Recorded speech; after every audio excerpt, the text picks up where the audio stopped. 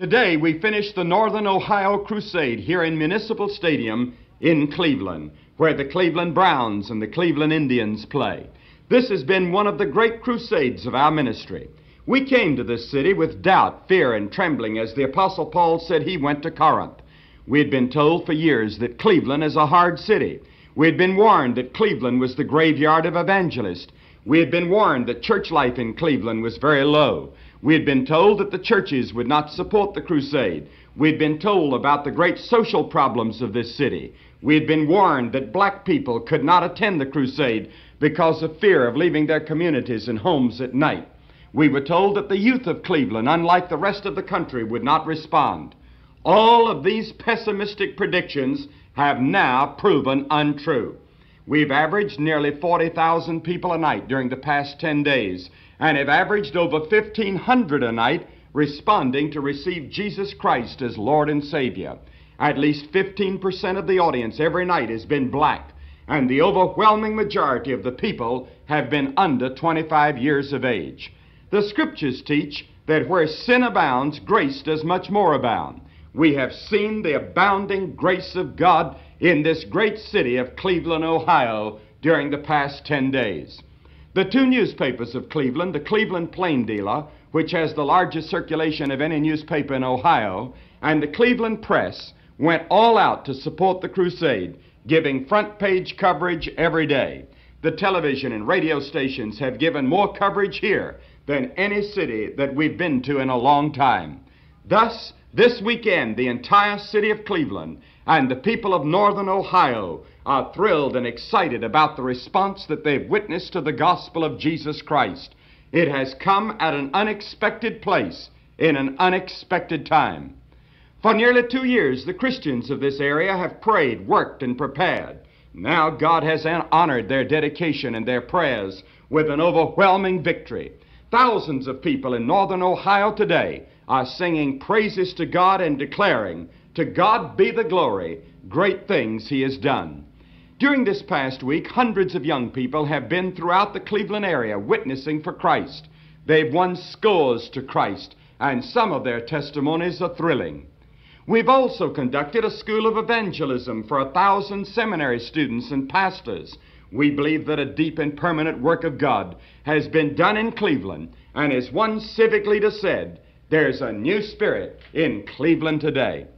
Some time ago, a European philosopher said, if we could capture the youth of the world with a Christian ideology, the world might yet be saved.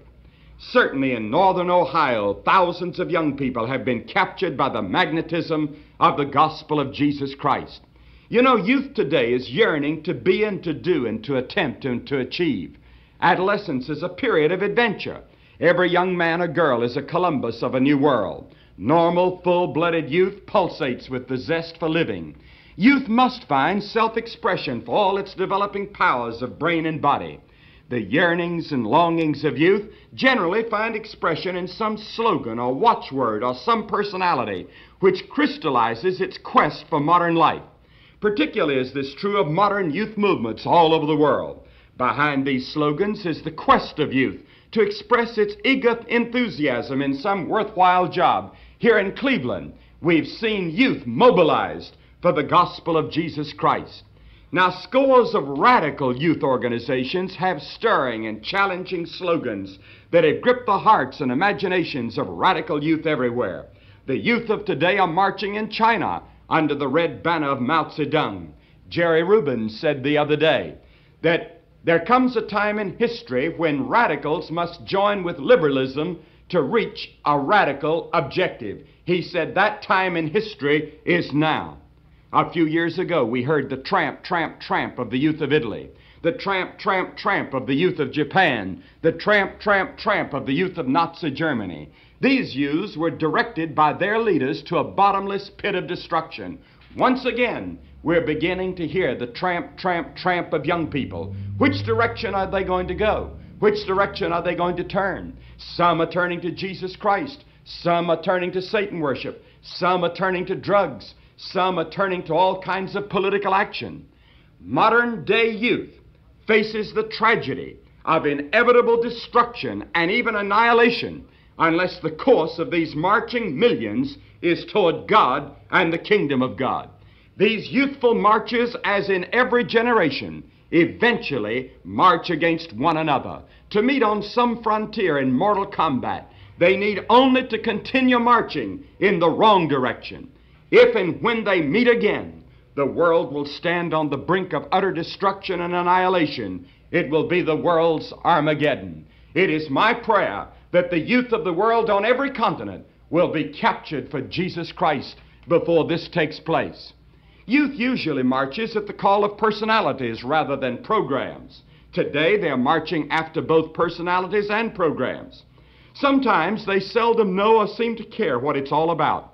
They marched for Mussolini without really knowing what it was all about. They marched for Hitler without really knowing where Hitler was going. Youth marches often at the command of overwhelming personalities who make vocal the issue and visual the program. I'm becoming more and more aware of the fact that people change people as much as ideas change people. The power of personality is strong. I could give many illustrations today to prove that personality many times is greater than ideas. Such is the case when we turn to Christianity. We find the secret of the power of Christianity. The secret of the power is not in Christian ethics, although Christianity has a system of ethics. The secret of power is not in Christian ideas of philosophy, although Christianity has a philosophy. The secret of Christianity is found in a person, and that person is the Lord Jesus Christ. Men have found other philosophical and ethical systems, but they have not found another Jesus Christ. No one in history can match him. We are now living in a period of great youth revival and involvement. They are motivated toward social reform, toward politics, toward dope, toward sex permissiveness, and even toward Satan. There are other millions of American young people who are now motivated toward Jesus Christ. They found new songs and new slogans to shout. They are beginning to march for Jesus Christ. Many of these young people who are searching for the real Jesus by going to see such things as Jesus Christ Superstar may be missing the real Jesus. One young person said that Jesus was the first hippie. Another had a sign that said Jesus was a cop-out. Both of these are wrong. Jesus Christ was the Son of God who died for our sins and rose again from the dead for our justification. He is the living, reigning Son of God. The mark of a true Christian, as I spoke about last Friday night, is found in his personal relationship to the personality of Jesus Christ. Christianity is Christ. Christ is Christianity. I speak reverently when I say that Jesus is more important than his ideas. Both are true. But all that he said was true, but without him, even the truth would have been powerless. Men know the power of truth, and truth makes men free. But Jesus said, I am the way, I am the truth and the life. And again he said, if the Son set you free, ye shall be free indeed. Now, no personality in all of history stands above Jesus Christ. Agnostics and atheists have found fault with the Christian ideas, but they can never find fault with the person of Jesus Christ. They found fault with Christians, but they can never find fault with Jesus Christ. Christ transcends methods, ideas, and followers. He stands at the turning point of time. Men everywhere must bow to his superiority.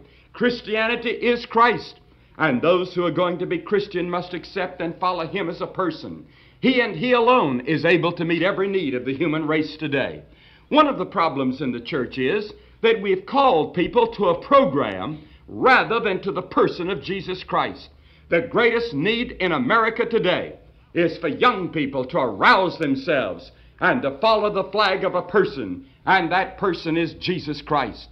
The Bible declares him as the King of Kings and Lord of Lords. He took upon himself the form of a servant and humbled himself even to the death on the cross. God became man in Christ.